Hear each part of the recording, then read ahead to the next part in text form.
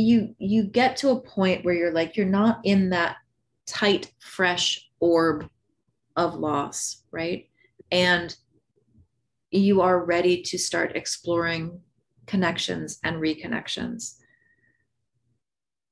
But there is still this like this dissonance, right?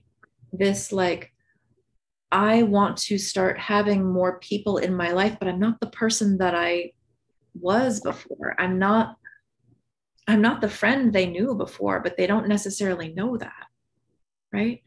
And I like the extra layer here of I am still unhappy with them for some of the things that they did, and I can't pretend that that is not still in my heart, right? I also love that you said I don't have the bandwidth to do a process conversation, and we've said this many times. Like, not everybody is worth a process conversation. Not everybody is worth it, right? And you get to decide that for yourself.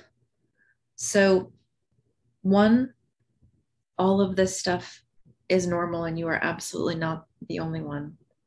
Some people choose to work on finding friends for the self they are now, right? Because you aren't that person. It's like, when you go to like a high school reunion or something and you're like, we used to be friends 25 years ago, but we are not the same people anymore. And you can't walk back into a friendship as a completely different person with completely different experiences.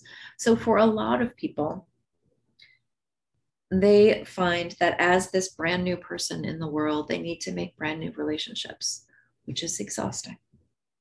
Which is exhausting. And sometimes that is just the way of it, right?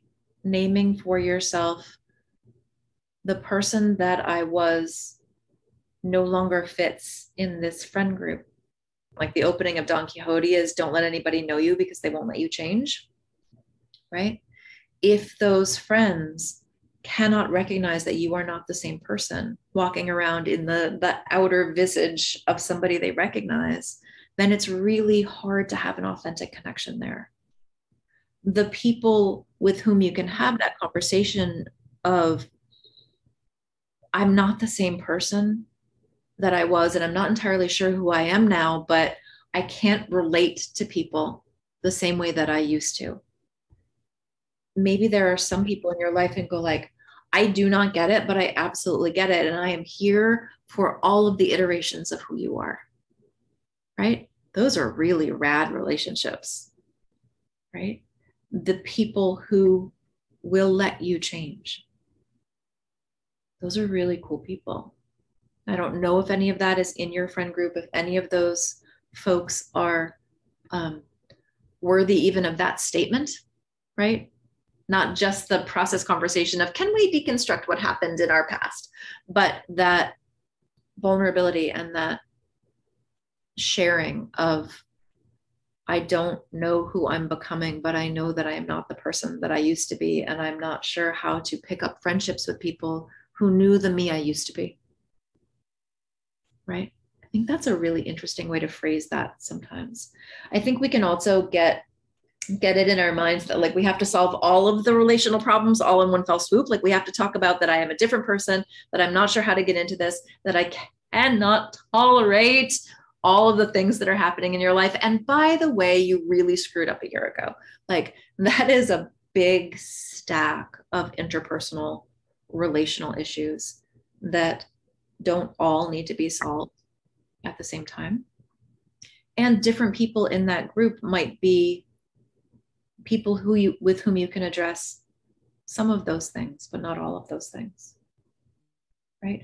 I wish it wasn't so difficult. I wish it wasn't so complicated. I wish that everybody got a pass on the human bullshit for at least like, I don't know, like 5 years. Right? But unfortunately, we don't.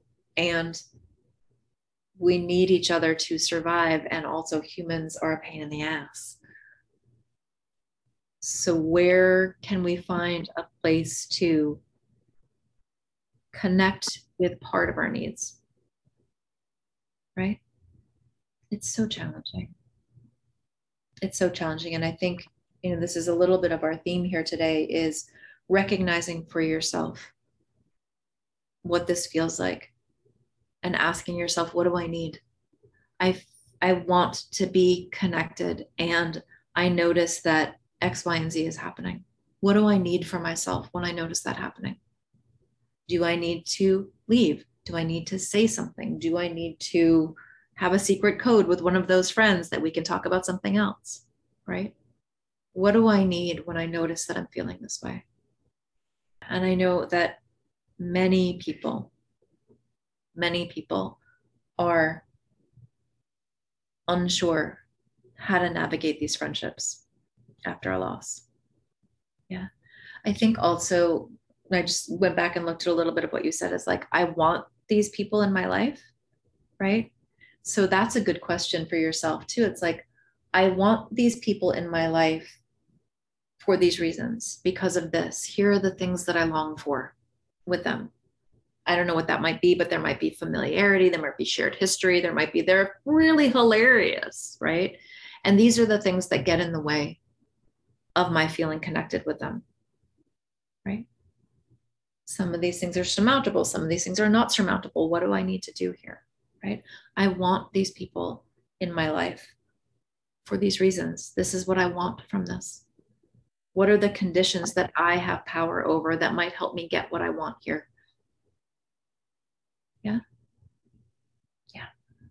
I wish it was easier.